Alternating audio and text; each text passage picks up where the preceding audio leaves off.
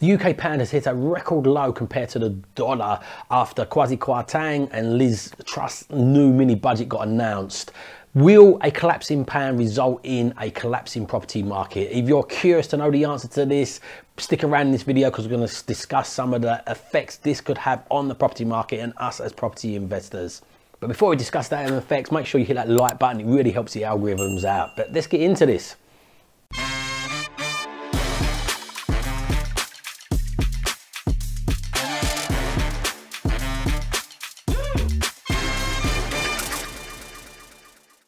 So it's an up and down roller coaster, the forex markets, but sterling was up 1.1% this morning. This is on time recording, this is Thursday. So Monday it dropped to a record low of 0.35%, and according to the Times, it's up to 1.079%. So it has had a little jump back up and a little rally back up, but it is a record all-time low against the dollar. When you think about it, when we come out of World War II, the pound was about 4 times of a dollar. I remember as a kid, it was about 2 times of the dollar. At the moment, it is pretty much like for like. So this has an effect. I'm actually about to pay one of my VAs that is not in the Philippines, in Venezuela, in dollars. So I'm literally, like, one of the bonuses of paying somebody in dollars before was if they charged $5 an hour, I actually got that a little bit cheaper on the exchange rate. Now I'm paying pounds for that pretty much. So it pushed the cost up for me instantly just in that one little small scenario. But let's have a look. This is in the Guardian, so it says huge tax cuts announced by the government sent the pound to a record low against the dollar. We explain why and what happens. Markets warn interest rates could triple next year. So this is one of the effects it could have, and we'll talk more on this at the moment. More on this in the moment, should I say. I'm not going to talk too much about interest rates, but one of the reasons the responses and the mini budget they had to the mini budget was because of interest rates and inflation. So you can watch some stuff about inflation and the mini budget here, a video I've done on that here. But carry on watching now because the videos will be suggested in your description below as well. And all the articles I get this information from will be in the description below if you want to read the full articles. But what is a currency crisis, basically? So the Guardian goes on to say, when foreign exchange markets turn against a currency, the value of the country's currency begins to plummet. For instance, Turkey's currency is worth about 40% less than the US dollar than last year after traders were spooked by rising annual inflation by more than 70%. That is ridiculously hyperinflation, again caused by printing of money. I won't go into too much depth on this, but let's go on with this article from the Guardian. What does this mean for the UK? A weak pound means price rises in the UK consumer who buy foreign goods, and it means their money won't go as far for travel to travel to US countries, or even in Europe against the euro. It's going to be affected. It's down against all currencies. And again, if you trade anything in dollars like I do, I pay my VAs who work in Philippines and Venezuela in dollars. It's going to cost me more money to just pay those. But one of the big effects it goes on in this article to say is oil is one of the key goods Britain imports in price in international commodity markets, and they do that in dollars as well. A weak pound will mean filling up the car of diesel and petrol will become more expensive. Gas is also priced in dollars. We've already got a push upwards on the price of fuel. We've already had a push upwards on the price of gas. Look, we had announced way before the war in Ukraine, but that's added to it. The war in Ukraine is massively added to that. So the big question on our lips at the moment is, what are the government going to do about this? So the next step, the Guardian goes on to say, the next step is likely to be taken by the Bank of England, which could raise interest rates by more than the previously expected.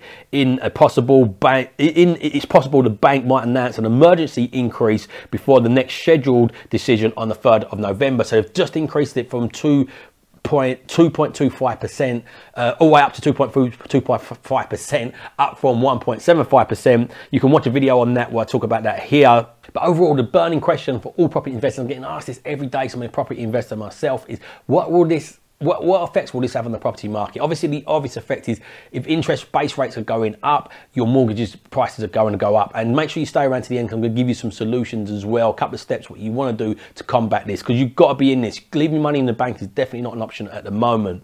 But look, this is according to an article in Buy Association. This says the falling pound versus the UK property. So from property investments perspective, some UK based buyers will inevitably begin to feel the pinch due to the cost of living crisis, the rise in energy prices. However, for investors based overseas, the falling pound is likely to provide added incentive to invest in the UK. So this makes it much more attractive. If the pound's a lot cheaper, it makes it more attractive for overseas buyers to buy.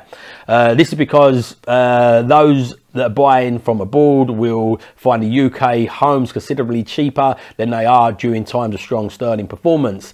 Add this to the fact that the UK housing market continues to perform extremely strongly throughout recent adversity, creates further confidence in the sector. So what people are going to be looking to do is get their money into safe asset classes. And you've got to think some of these overseas investors are not worried about the mortgage rates. They're just buying cash and park it into a safe asset where they think the government and legal system's pretty strong, alongside the fact that the pound, they're getting a discount because the pound is so weak. What we learn from history from this goes on to say, one notable occasion when values of pound fell considerably was the aftermath of Brexit's vote. One report in 2017 from the investing platform Homegrown showed that foreign investors from Russia and South Africa were enjoying discounts on UK housing of around 21% compared to buying pre the announcement of the Brexit decision.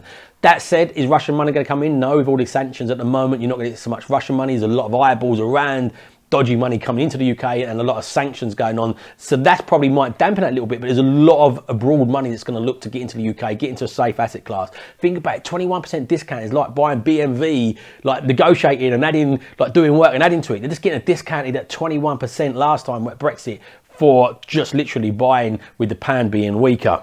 This goes on to say, meanwhile, those in the EU were on average able to realise a discount of around 16% on properties in the UK as a result of the falling pound. According to and it goes on, to say as well, according to Homegrown's founders at the time, the increased appetite from overseas buyers was an indication of the inevitable value of property market. And look, at the moment, this does goes on to say as well, even while other parts of the economy react, as can be seen with historical performance data, the country's housing market can represent one of the most stable areas to invest in higher levels of foreign demand. And that's for UK people. Even if your interest rate is being reduced, even if the return on your capital is not quite as strong, you've still got to compare that to having your money stuck in the bank. And the property prices still got an upward inflationary pressure on them that could still pay off. The people that stay in this game will win this ultimately. If you just sit on the sidelines and watch, maybe you might have a reduced income compared to what you was earning if you'd done this a year ago, 2 years ago, but a reduced income is better than no income and your money eroding in the bank. I'm firm on that decision. But also, this is going to benefit expats as well. So this article goes on to say British expats too become particularly keen to invest in the UK to make the most of the falling pound, according to the report.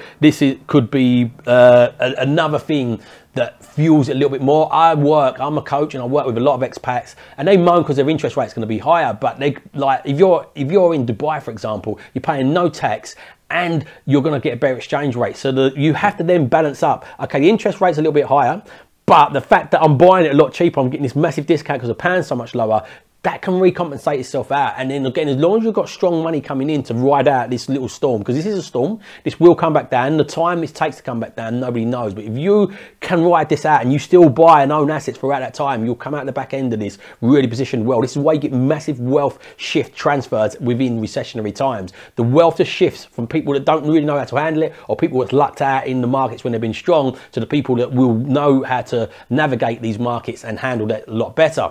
This article finished off by saying there's a huge shortage of properties in the UK, and while prices have dropped in the prime areas of London, other areas of the UK are looking more attractive. So with the pass of the deal, the levelling up the playing field, a lot more people are investing around the country. If you want to learn how to do that, watch this video because I'll show you different areas I invest in the country. I invest remotely myself for that reason. But as property investors, what are we going to do about it? How can we battle this? So there's two main things you should be doing at the moment. Buying properties. If you can buy cash, great to buy cash. If you buy high yielding, low purchase price properties, that's what's going to drive you through this. Ones that can protect the downside. So one's got a little bit of margin in them to protect rate rises because they're looking like they're right on the up at the moment. And also one that can be protected, like you can get long-term tenants in there. So there's no vulnerability within ups and downs, voids, and you can be covered by housing benefits. And also, if you are going to get mortgages, make sure you stick yourself on long-term fixed rates. So at the moment, what I'm doing is a free workshop how to help people to do this, find the area, help people how they can then find the deals, how they can fund the deals, how they can do the refurbishments,